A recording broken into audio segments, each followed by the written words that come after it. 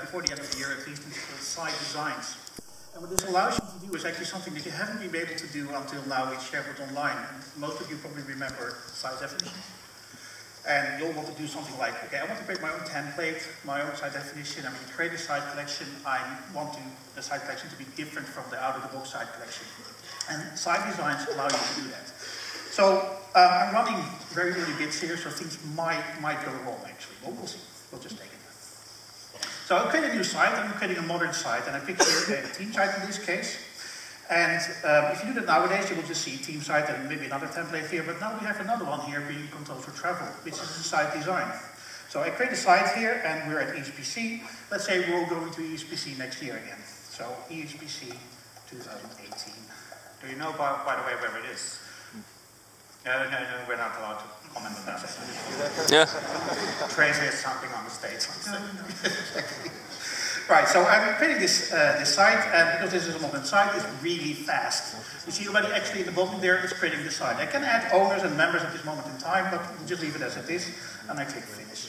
Now, what happens right now is that it creates the site, and you see on the right hand now a slide out, and it's actually starting to do things. This is the site design kicking in. There we go. And it created a list. It added 2 additional lists, being the customer tracking and the customer event collateral. And it added to the left navigation. And then the cool thing, I think personally is a very cool thing, here in the bottom, it says trigger flow record and create a new homepage. What we did there is actually we triggered a flow. And let's have a look at the flow. Basically what happens is that we executed flow and we sent in the URL of the site we just created. Then in the meantime here we created just for our administration an item in a list in the Sharepoint tenant that tells you like, okay, this site has been created with this specific URL. So you can build up a site directory if you want to. If I scroll down here, we do another thing which is really cool. We add that URL to an Azure storage queue. And then in Azure, if I switch to Azure, we have an Azure function that picks up that URL from the queue, and then we run a PowerShell function here, and that one kicks in and uses the PnP PowerShell library to connect back to the site and apply PnP provisioning template. So if I scroll a bit down here, you see the connect here to the specific URL, and here we have the apply PnP provisioning template connecting to the site and applying that template.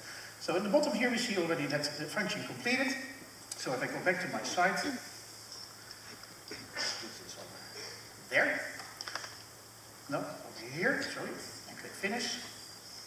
Page reloads, and I have a full customized page without writing effectively a single line of code. How cool is that?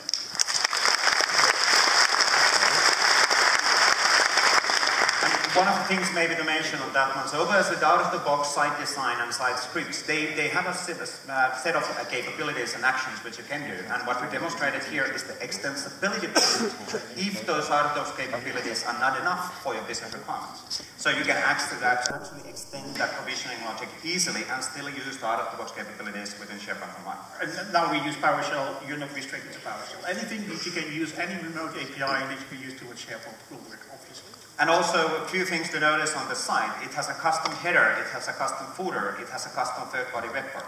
So it is a modern site, but it actually has a custom elements automatically provisioned to it based on the business requirements set for this particular requirement, which is super cool. Yeah. So okay, that's the how do we create new sites. What about if you consider the success of Sharepoint Online? There's a lot of existing classic sites. How do we actually tackle the classic challenge? So how do we get the classic sites to look exactly like this one? Right, so introducing another functionality that will come earlier next year. Right now you might hear the term groupify, but it will not be the end term, but that's what we use it internally.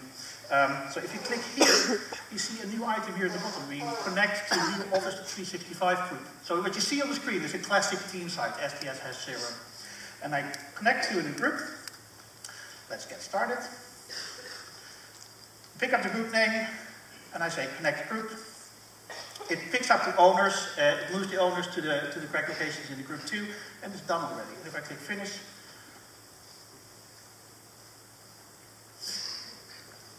then we have a modern site. It changed the classic site into a modern site right now. And you see that there's up here the group conversations. If I click on it, you will see it actually that it starts to populate the group behind the scenes. So now probably people in the audience are like, okay, but that's now the out-of-the-box side. So, correct. And if we do this, that's probably not an optimal setup. So how do we actually do this in practice? So first of all, obviously, the groupify will have an API. So you're able to do exactly what you saw from a UI perspective, using an API for those sites based on your business requirements as needed. The second story is that, okay, we have then that site now groupified, but we still need to get the business requirements or the business, the standardized welcome page to the site, potentially. Again, it's like a potential scenario, do you want to do that? Right. Well, one way of doing it, the way I think personally is the best way to do it, is with PowerShell and the PnP provisioning engine. So if I connect to that specific site,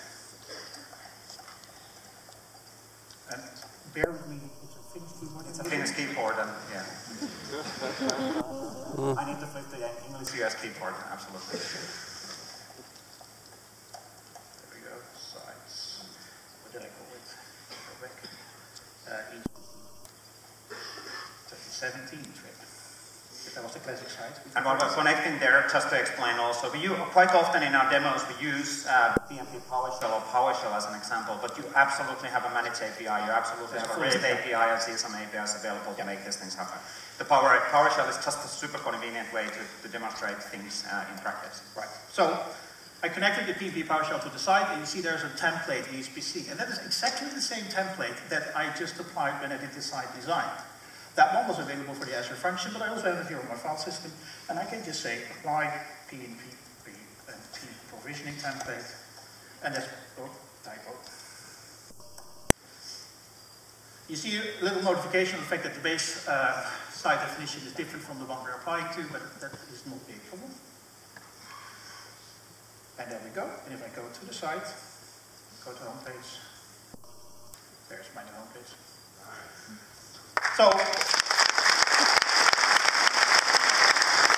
these extensibility points, you have great functionality upcoming where it allows you to very easily customize the look and feel of your design without actually writing very complex lines of code.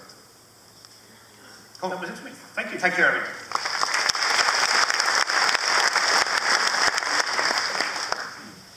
So let's continue on our journey on let's